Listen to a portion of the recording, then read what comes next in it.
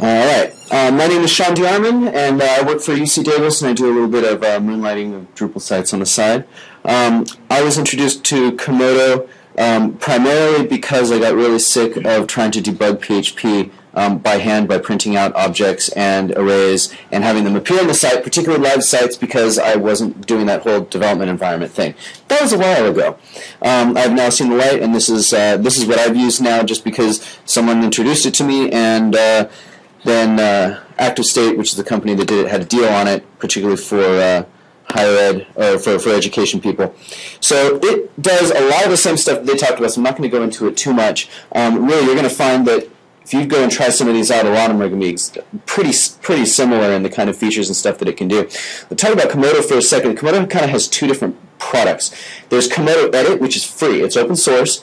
And it looks just like this, and it functions almost exactly like this, but it doesn't do the debugging. It doesn't do the step-through debugging, and it's worth every penny that you pay for it, really. I mean, if you can get step-through debugging working, and Komodo actually makes it pretty easy to get step-through debugging working, then it's really worthwhile. So Komodo IDE is the paid one. I think it's, geez, I don't even remember. It's normally like $250. They often, around Christmas time, they always have like a 25% discount or something like that. Education is even cheaper than that. If you have an education discount, they'll give you that. Okay, so just cover some of the same things that it does. So I have my module here, and it's checked into a Git repository, and so the little check mark says that it's checked into Git, and the little pencil thing says that it's different. So I've now edited this file. You can go to source control and look at a diff if you wanted to see what the diff was. So a lot of this stuff is pretty similar. Code completion, same sort of thing. Drupal set message. I really liked what they were showing in NetBeans and Eclipse, where it not only showed you the variables, because it doesn't even show you the variables, but it also showed you the options and the comments. Now this will show you that. But not till you open up your parentheses. So it will pop it up, but it also is limited. Notice that this keeps going, but it cuts it off right about there. So that can be a little annoying, but then when you find out what you can do, if you hold down the Command key and you click on it, then it pops open that file, and there's the whole function right there. So you can actually get to it, you can read it, I didn't know that was even possible, so I didn't miss it, but now it's like, oh, that's kind of cool, huh? But you do find that you do want to pop open these files from time to time and get the real function in there. A lot of the well, we can take that out. We don't need that. A lot of the searching functions, again, are pretty similar. If you're looking for node.something, you can find those files. You can do a find if you're looking for stuff within either the current document or the whole project. That's pretty standard. I mean, even like Text Wrangler does that. So, but you can do regex and stuff like that too. So, what I wanted to really show you though is this step-through debugging. So let's pretend that to get this going, what you need is you need to have something called xdebug running. And there's directions on how to do this. There's a couple places online. There's a nice article written by a buddy of mine, Caleb, and you can find that one. It talks about how to get Komodo with xdebug going, and it just kind of depends on what your development environment is. And so, but you get xdebug running through your development environment, and then what I do, this is the easiest way I think, is there's a Firefox add-on called the xdebug helper.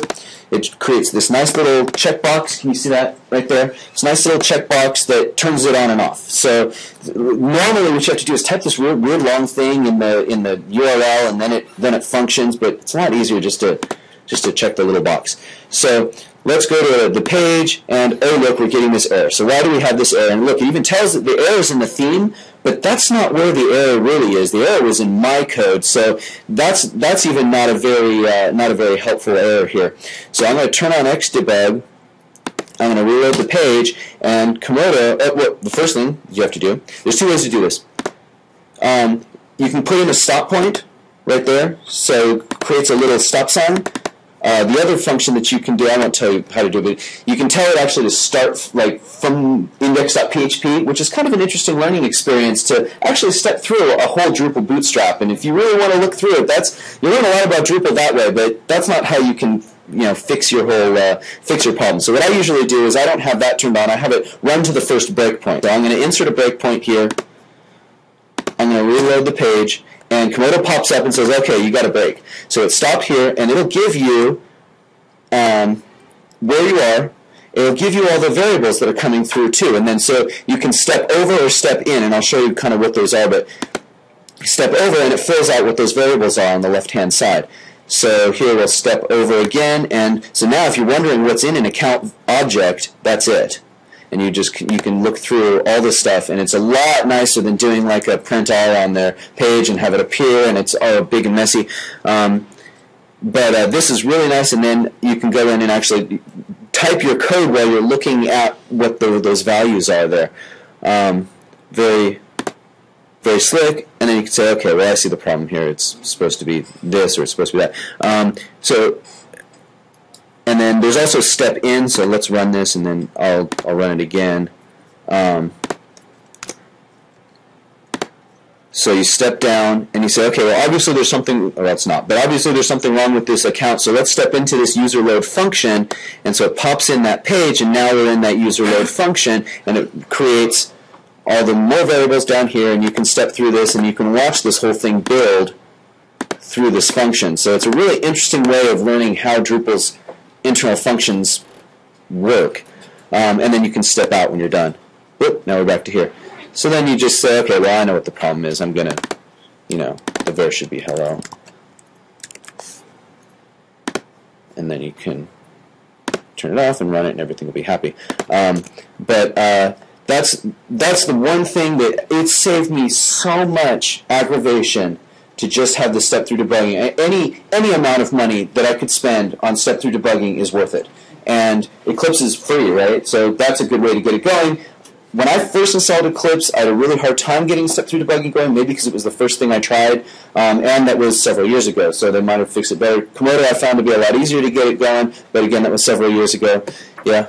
So now this is step-through debugging because you're fixing a bug, right? But do you use this to actually inspect what an object is because maybe you're new to that function, and then you're like, I can piece this together? That's true, yeah. So it's like, okay, I need the account. Is it UID? Is it name? Is it what? Yeah, what's that value that I need? And yeah, I do that all the time too. And so then I'll sit there and I'll have it pause, and I'll run it and I'll have it paused halfway through here, and I'm like, okay, so I'm going to start writing this. I'll start writing my code. I'll get my account variable going. And so I'm looking through my account variable, and then so now I'm sitting here and I just start writing all my code, and I forget that I already have the session that's just been sitting there. And it's like, I don't care. I'm done with that. I'll just cancel that out because I don't really need that. But yeah, I'll sit there and I'll run it again, and I'll have like 2 or 3 or 4 of these session or these page loads running because I wanted to see how it worked on each time. You guys were asking about code coloring. It has all that sort of stuff too. You can change that within the preferences. It does lots of different languages. There are plugins. There's a Drupal plugin that I think Chex wrote under Code Intelligence. Where is it? No. Oh, where'd it go? What does it do? It does some. It does. A new project from template. It erased it. Great. Okay. It does a new project from template Drupal module. So it'll create the module files and kind of the starting of the module, and it'll also it'll do some code completion for a node, user, and account objects. So it knows. It just gives you. It's just a generic list of all the different object. Variables, properties that are in there, and so it'll give you that list. Yeah. I have 2 questions. One is when you're inspecting an object and it has the sub objects with little like a end value, can you dynamically just type in a change to that part of that little object? Haven't tried. And then drag the program counter up again and rerun that little function? That's interesting. I never tried it. Let's see. So let's go to the account object, and let's say wish nobody was somebody. There we go. So okay. I don't see a way here, though, to move this back, though. I think you can step it forward, and it maintains it. But what does this little thing do? Pretty print. I don't even know what that is. Detach. Yeah, it sounds pretty. I should run it. Oh, it's grayed out.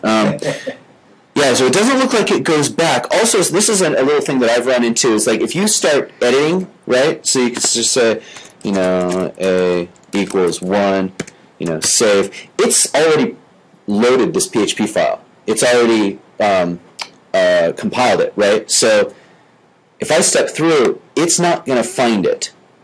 It's not going to find that that change that I just made. If I just start, because it doesn't know about it yet. You have to go back and actually refresh the page, even though it looks like it's stepping through. In fact, if you have too many lines in there, it'll kind of get disjointed of exactly which one you're on. So that's a kind of a weird little thing. So just know that if you make a bunch of changes, cancel out your current session here, or your current page load. Go back and do it again, and then you'll be able to go right through it. It's nice. It also gives you all the variables here that it's about to use, even though they haven't been, there's nothing in them yet. They haven't been initialized yet, but it knows that these things are in there. Yeah, so I guess that's all I have to say. Anybody questions about this one? Well, so does anybody know how that compares to Eclipse debugging or NetBeans debugging? I haven't seen it in Eclipse. They're extremely similar. Yeah. Yeah. And I would all imagine. three platforms, it's a very similar experience. You set your breakpoints, walk through the code, step into functions, step back out. It's very, very similar. Yeah, literally over the last 3 years, all of them have looked very similar in a lot of the ways.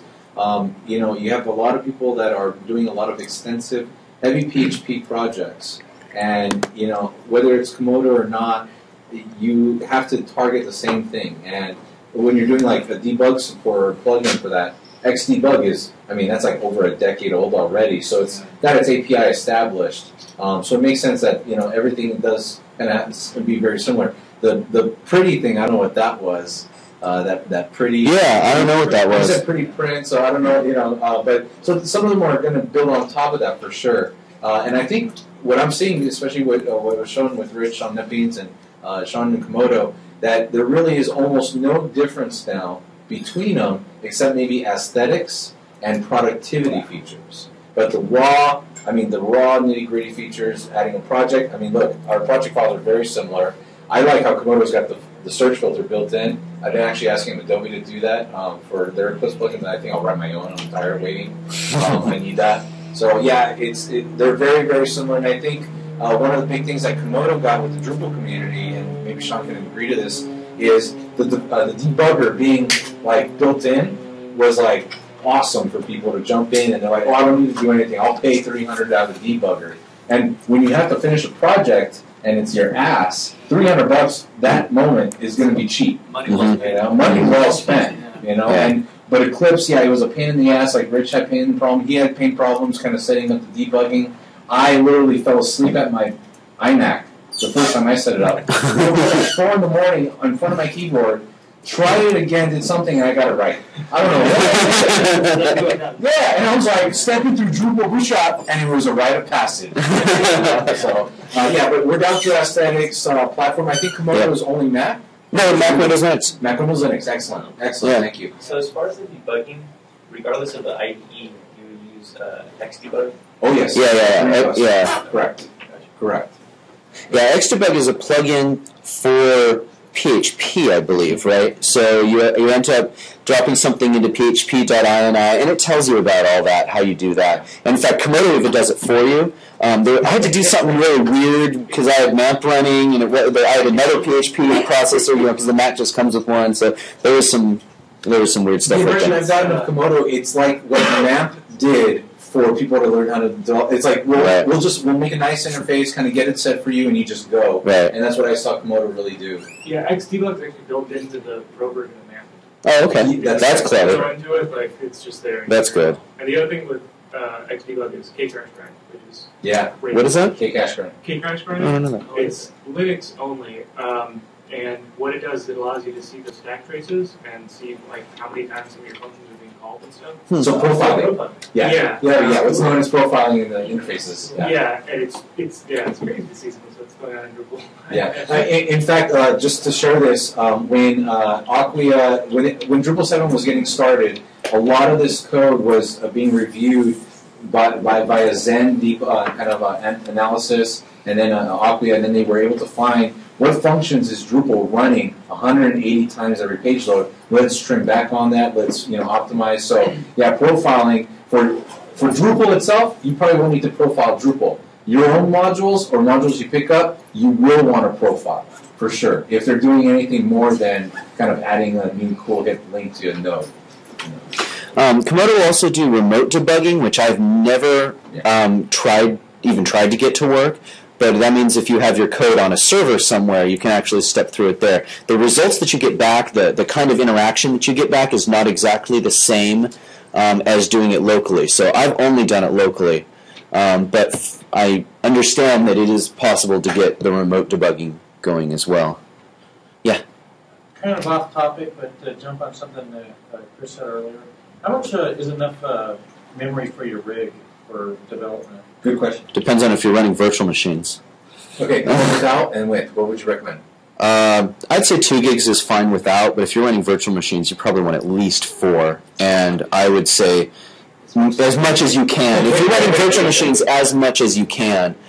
You could get by with 2. It saves you so much time to have more. Yeah, and RAM is so cheap. Sometimes, well spent. yeah. RAM is so cheap, and sometimes laptops, if you have an older laptop, maybe only 2 or 4 is the max, and you can get by on that. That's fine. It'll run. Yeah. But I mean, when you alt tab to switch over. It's not like you have 1,000 concurrent users on a local laptop. It's just yourself. Yeah. So, and Drupal is 64 megs of RAM, but it's not gigs. It's 64 megs or 96 megs maybe if you have a big install. So there's not that much. But you have Photoshop open, you have your mail, and you have all these other apps open, and it starts chugging away. You want to have a little more. And then your editor is going to add more RAM Right. with your project files when it's inspecting and when it understands. But Right. it has to catch all that, so it gives you the code hints. It has to Right. understand that. So that's why I was pushing my Eclipse, because I did some funky things before the camp, which was done for stupid presentation, but you guys got the point. And yeah, you're gonna really want as much RAM as you can slap in the machine, especially a laptop. Anything else, Sean? I think I'm done. All right. Well, thank you. Good. Thank you.